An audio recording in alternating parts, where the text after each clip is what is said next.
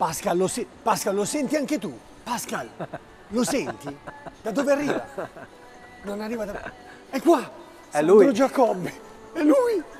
È lui, è Giacobbe! È lui, No, nel posto del capo, vedi, il capo ha ragione, il campo ha sempre ragione. Nelle improbabili ipotesi che un dipendente avesse ragione entrano in vigore articoli 1 e 2 e poi tutto il resto, il capo non dorme, il capo non mangia, si nutre. Buongiorno Gianni, ciao, come stai? Franco, come stai? Bene, tutto bene? Questo è il banco delle Questo meraviglie. è il nostro banco, posso metterti dentro dicendoti Vedi, io te l'ho portata banco. questa che non volevo ti mancasse, ma dopo ne parlo con Marino di là, di centraline. Quelle cose lì non vogliamo vederle. La lasciamo qua. Era solo una panoramica a farti vedere tutte queste schifezze che comunque sai, c'è tanta tecnica per allora, non vedi questo banchetto qua pieno di cosa mia? Di chicche. Non riesco a stargli dietro a questi carburatori. Ce li presenti, visto che certo. arrivano carburatori da tutta Italia, mi dicevi, di tutti i tipi, vero, e qua abbiamo degli esempi vedi, pazzeschi. questo è un esempio pazzesco, questo che vedete qua, ne manca uno perché è in fase di lavorazione, sono 3 montati su una Maserati di Formula 1 del 46. Quindi vedi com'era la tecnica, roba da museo, com'era la tecnica allora, vedete, fa ridere a vederla adesso. Spiegaci perché fa ridere. Perché fa ridere nella sua semplicità, sai, non c'è niente di elettronico, tutto meccanico e per di più fatto neanche troppo bene, diciamo, però sai, i tempi erano questi. Cos'è che non è fatto bene? No, fatto bene nel senso di dire non sia più la tecnica del voluto, tu guarda solo questi a fianco che sono carburatori di una Fulvia 1300 Monte Carlo, risalente non so quanti anni dopo questa, vedi il passaggio generazionale c'è stato anche nei carburatori. Più o meno 30 anni. Esatto. Mentre l'ultimo che vedi là è il motore di una barca, di un motore americano di una barca, di un 8 cilindri, e si revisionano. Prendo questi che sono già pronti per farti vedere cosa gli abbiamo fatto, vedi, questi qui sono perfettamente revisionati, non so se vedi, farfalle nuove, che vedi, sono in questi componenti che noi abbiamo cambiato, farfalle nuove, alberini maggiorati con tanto di leve e tutta la rigenerazione che si fa a queste macchine, tutte le membrane, guarnizioni, ranelline e chi più ne ha più ne metta.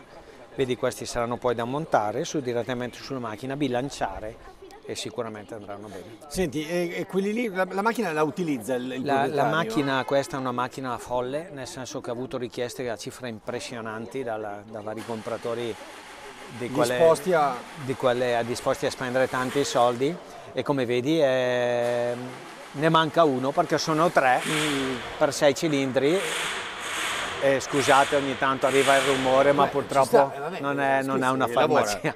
E niente, questi sono appunto, senti la puzza che c'è di benzina marcia. Penso sentite anche voi? La sentite? È piacevole, comunque piacevole. Piacevole.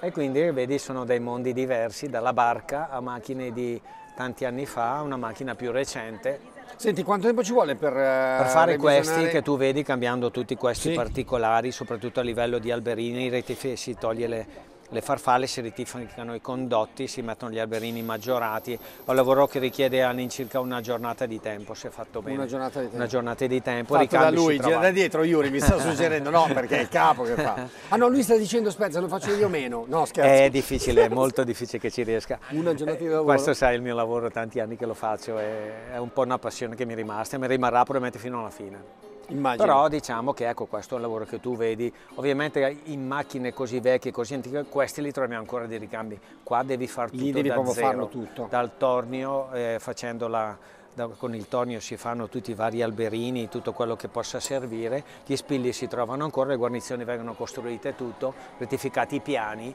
e si pongono in condizioni veramente belle. Va bene. Con questo è un mondo particolare, mi piaceva fartelo vedere intanto che aspettavi No, la gente adora tutta la cosa, però pensa che la gente anche perché questa è l'unica realtà che esiste dove c'è veramente la parte elettronica agli altissimi livelli e c'è la parte meccanica vera. Vuoi ballare intanto? No, grazie. Non sia il mio tipo. Senti, allora questo pezzo, questo non è male. Vedi che dall'altra parte abbiamo tutt'altra tecnica.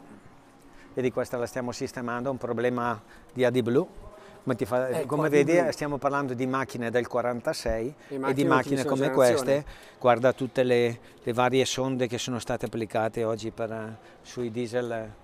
Tra virgolette, è un gran casino. Ma AD Blue che tipo di problemi dà? Poi magari parecchi anche di AD Blue. Prima di tutto con l'AD Blue, che devi dire ai tuoi telespettatori che non rimangano mai senza AD Blue, perché al momento che la macchina sente che l'AD Blue è bassa, segna una spia e comincia un conteggio alla rovescia, ti dice fra 800 km si spegne, 700 km si spegne, è angosciante, è arrivato, adesso ti faccio vedere la spia, e calcolato che è arrivato a zero, la macchina non parte più, basta. Non è che dice... No, viene fermata, viene bloccata e ne per strada non la accendi più, bisogna per mettere sul cui il ferro concetto, noi classici italiani diciamo, ma tanto se c'è la benza la di blu mi dice che non c'è, ma poi la metto. No, non funziona così, questa c'ha proprio un conteggio che ti ferma la macchina. E dopodiché?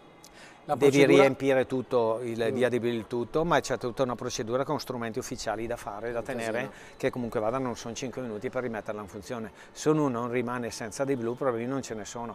I problemi che hanno dato questi, ad esempio, sono degli iniettori della di blu, perché la di blu è nient'altro che un iniettore che va a sparare questa sostanza nel FAP per essere pulito. E si guastano, si stoppano, ne fanno un po' di tutti i colori. Hanno avuto un po' di problemi. Anche è vero che però questa di blu qui consente di avere emissioni molto basse, per cui... Consentirebbe, l'hai detto forse la parola giusta, non si riesce a capire quanto effettivamente sia quello che si dice e quello che fa il mezzo. Vedi che la di blu in camion, tipo mi sembra addirittura l'Australia, su quella gente lì, la Fiat è passata a montare impianti metano per poter togliere tutti quei dispositivi qui. C'è un work in progress tutto quel mercato qua della di blu e tutto quello che gira in giro, però questa c'è, questa deve esserci, per cui deve essere. Adesso ti faccio vedere la spia che accende quando... Tu hai sentito parlare di dispositivi che comincio a vedere dei post dispositivi ritardano che passano il diesel a GPL? Allora sì, ne ho avuto a che fare, il gas GPL montato su diesel è una bomba. È una bomba? È una bomba, l'ho fatto, non una bomba nel senso pericoloso, va da Dio. E perché allora ma l'hanno fatta rullare dei ragazzi montati su una 156, ti ricordo, impressionante, aveva i giri di un benzina e il motore girava da Dio, prendeva giri molto, molto cattiva, la macchina ha guadagnato una cifra. Il problema dov'è? Che non è omologabile. Conseguenza, ma qualcuno dice sì, qualcuno dice di no, ma gli interessi probabilmente del mercato vanno sopra quelli della tecnica, nel senso di dire alla gente, ai nostri governanti, chi per loro interessa far cambiare le macchine, conseguenza non è omologabile, che io sappia non c'è. Qualcuno dice che c'è qualche comune che lo voglia fare, che sia interessato a farlo, per poter portare le Euro 3, Euro 2 a emissioni con un Euro 5. Però io che ne sappia io, e te lo dico in maniera quasi certa, che non è omologabile. Non lo fanno omologare perché quindi siamo delle bestie. Può funzionare bene, può andare tutto bene, però al momento che non l'ho scritto sul libretto tu mi insegni che non serve a niente. Sì, è vero, è vero. Questa vedi, vi faccio vedere la spia, tanto che perdete ancora 5 minuti. Vedi questo? Vai Pasca, vai Kumo, fai vedere. Attento che con la musica, con i lenti si innamora. È possibile avviare il motore. Quindi arrivi, se non lo sistemi il difetto, arrivi 800 km e la macchina non parte. Per cui lui è già in countdown, deve già... Adesso ho finito di fare un aggiornamento software per un errore che dà questa macchina qua. Usciamo per strada a fare una procedura di apprendimento di tutti i componenti e dopodiché dovrebbe essere spento. Va bene.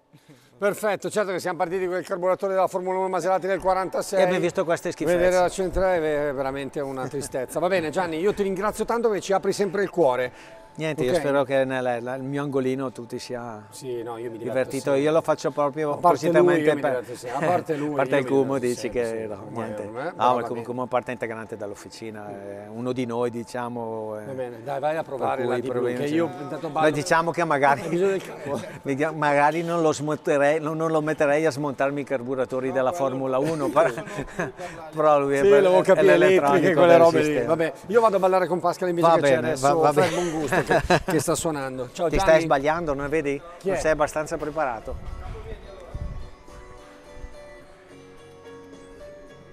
Qua siamo in imbarazzo tutti e due, sai, è dura molto. Però io così. Quello che è morto, Ivan Graziani, perché devo dirtele tutte io. Balliamo Pascal, dai, balla Pascal, dai, vieni, ti bacio. Pascal, vieni, ti bacio. Bello. I am so glad it's in our heart on the road again. I'm on